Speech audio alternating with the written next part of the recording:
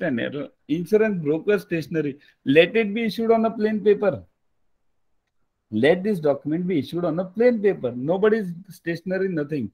If it satisfies the condition of UCP 600, we have nothing to do with that. Whatever remaining, what stationery it is not. If the conditions are satisfied, we are okay with it, even on a plain paper. Okay? Keep it very simple.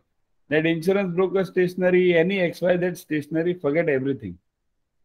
An insurance broker may sign an insurance document as an agent or proxy for or on behalf of the named insurance company or named underwriter, right?